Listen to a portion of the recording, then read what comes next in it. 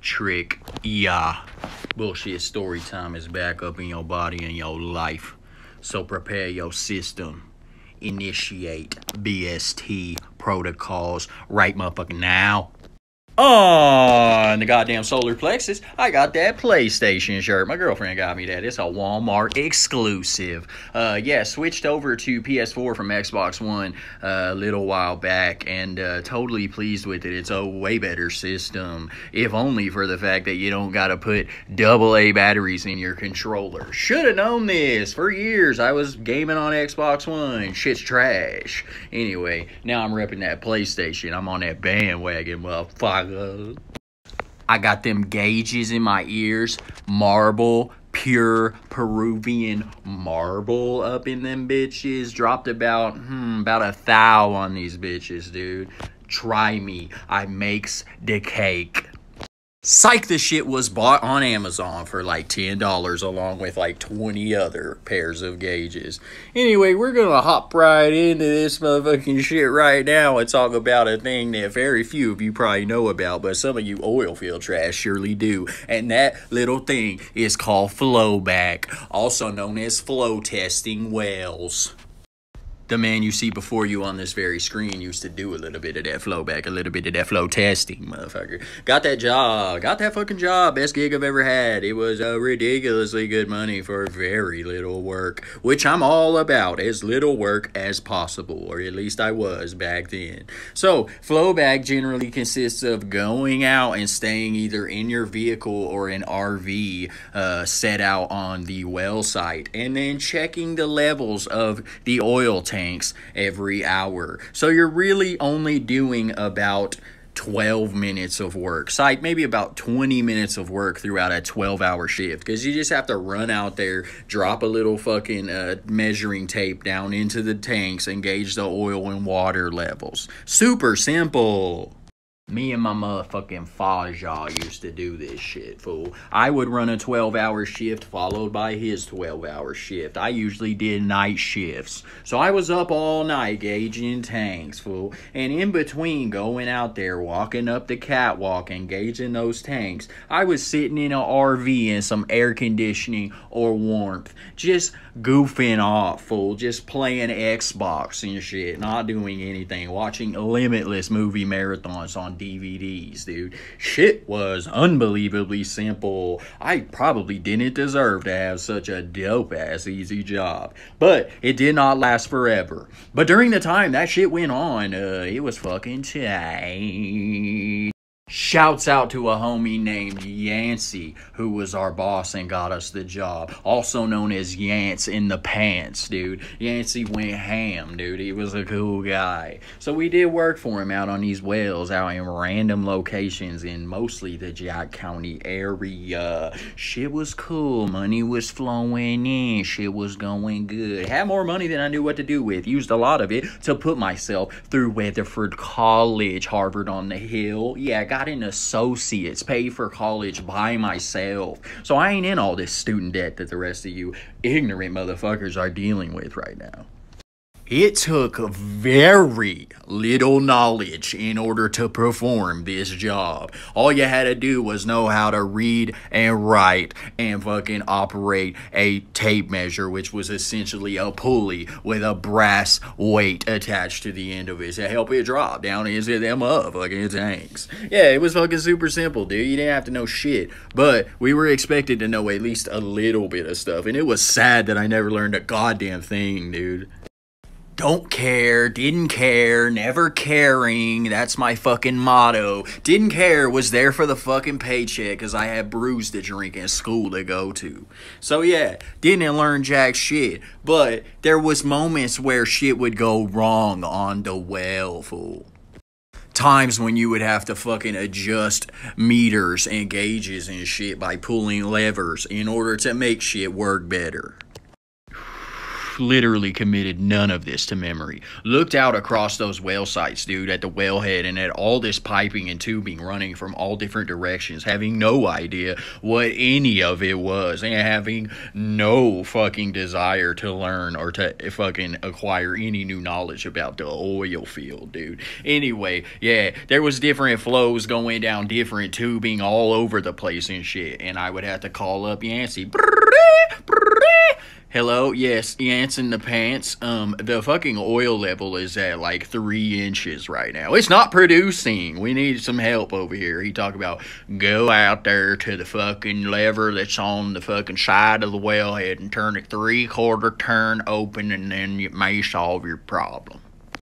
Sometimes some gay sex juices would occur on this fucking whale site, dude. And fucking shit would go wonky, dude. There would be a goddamn ratchet in the gears or whatever, dude. Shit would be fucked. So we would have to go through troubleshooting with Yance in the pants on the phone and try to figure out how to adjust things to get that whale producing again. Because we knew that once that whale stopped producing a significant amount of oil and shit or water from down in the hole, like, then our job was going to be over. And we were going to have to go home.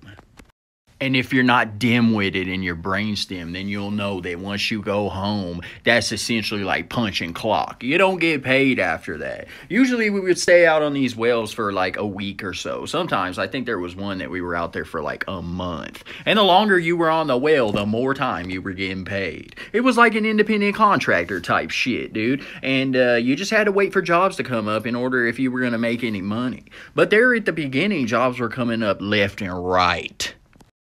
I think, but I'm not sure, but I think that Yance in the pants started to get fucking sick of the bullshit that was going on whales, dude, because my ignorant dumb ass was out there fucking not knowing how to get whales producing and not learning anything, dude, at all. So shit was going wrong sometimes, and sometimes Yancey would have to come out there to the job site and show me what to do. Shit was sad. I'm sure he was fucking sick of my ignorant ass not doing jack.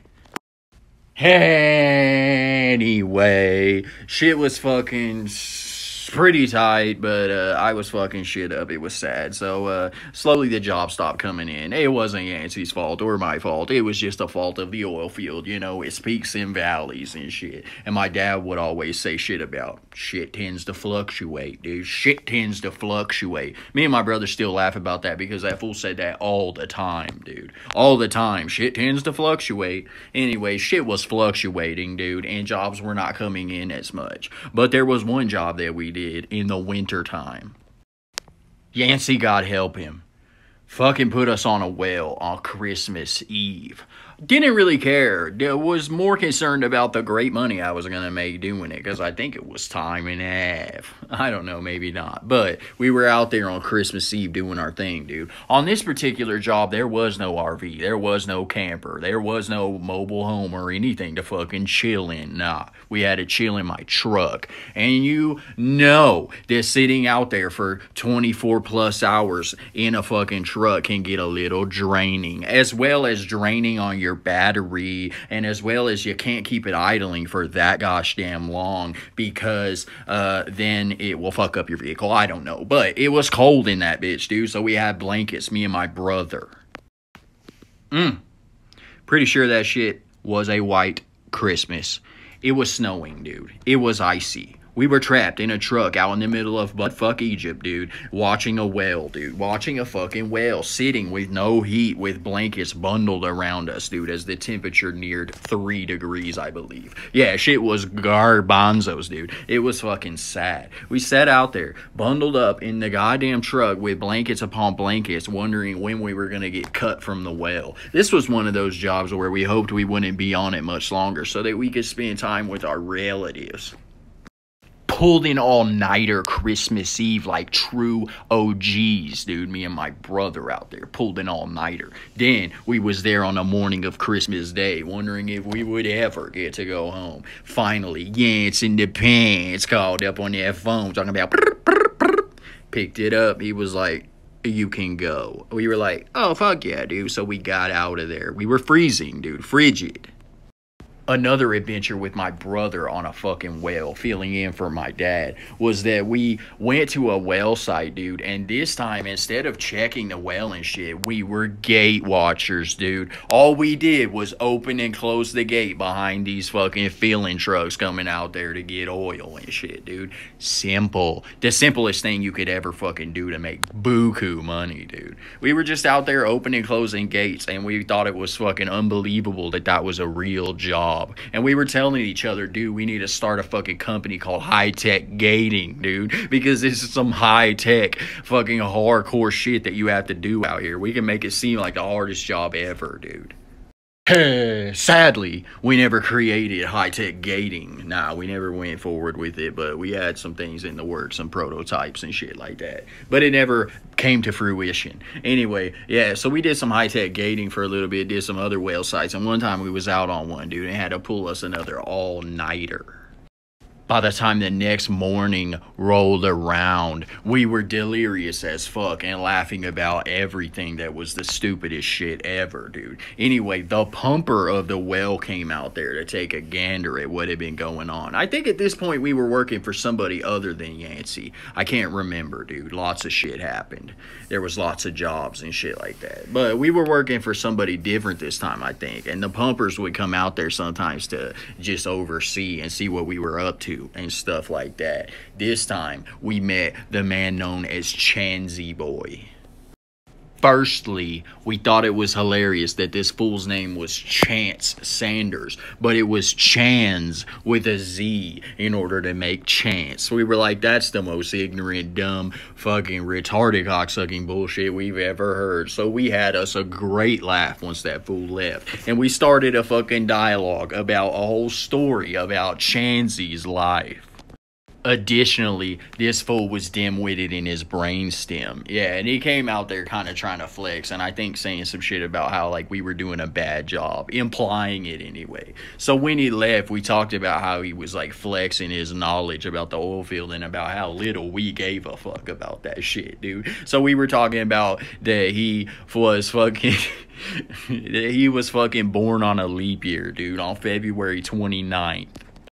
Without a reason, probably because we were so delirious from pulling an all-nighter, we created this whole story about how that fool was born on a leap year, fool. And so he was actually only 9 3/4 years old. We came up with a little quote for Chanzy-Boy, and we imagined that fool walking up talking about, I'm 9 3/4, but I'll whip your ass. I'll fucking whip your ass with your no-knowing about the oil field bullshit. The only way that you would find that funny is one of two things. Either you're delirious yourself because you've pulled an all-nighter, or you know about Chanzy-Boy. This shit was esoteric. You would have had to be there to understand why we found it so goddamn funny, dude. But it was hilarious. We created a whole fucking life story around Chanzy-Boy and died fucking laughing the whole way back after that fool had released us from the torments of that well and about the torments of us fucking everything up and sucking.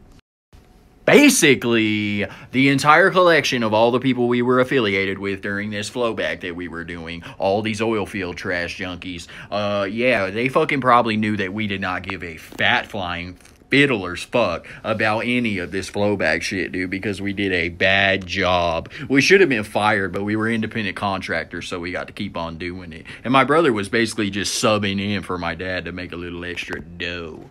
Anyway, dude, shit was fucking something else, man. It was good money, but fucking, I should have gave more fucks. Not that it would have made any fucking difference, suckers, because the oil field took a downturn. It fluctuated, dude. We fell into a valley that we never got out of because jobs stopped coming in, either by our own incompetence on the job or just because the oil field sucks a fat, gnarly dick. Yeah, so it all came to a screeching halt and the money was done. But during the time I spent flow testing wells, shit was tight. So now I'm thinking about going out and getting oil field trash tatted on my eyelids now, dude. Maybe I'll get oil filled down one side of my D piece and trash down the other side, dude. So these ladies know what's up whenever they whip out the cock.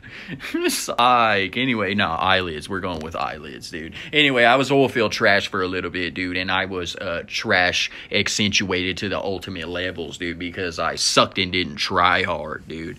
It was ultra tight, dude. Took for granted. But like I said, wouldn't have mattered anyway. Because the oil field tends to fluctuate, dude.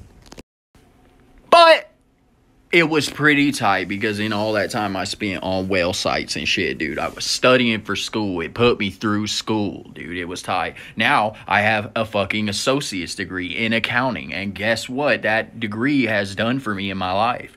Jack shit. Nothing. Looks kind of decent on a resume, but I don't give a fuck about accounting jobs and couldn't tell you a single thing about accounting. But that's a whole nother story. Anyway, the oil field flow testing provided me with some opportunities in my life. But all in all, I would do it again for sure, dude. If somebody hit me up today like, you want a flow test or you want to do some high-tech gating out in these motherfucking rural areas, dude, I'd be like, fuck yeah, get me on right now. But that ship did what ships do and it sailed. Yeah, it's over with now. But this shit is dedicated to Yance up in them pants who fucking hooked us up with that job. Chanzy-Boy for bringing us absolute hysterical laughter for no reason that he knows nothing about. And also the fact that he turned out to be in a song, dude. On my song Price to Pay on the album Isolating, my brother has a spoken word rapping intro to that song, dude. And it references Chanzy-Boy many times. An inside joke that you're not gonna laugh at, but we find fucking hilarious.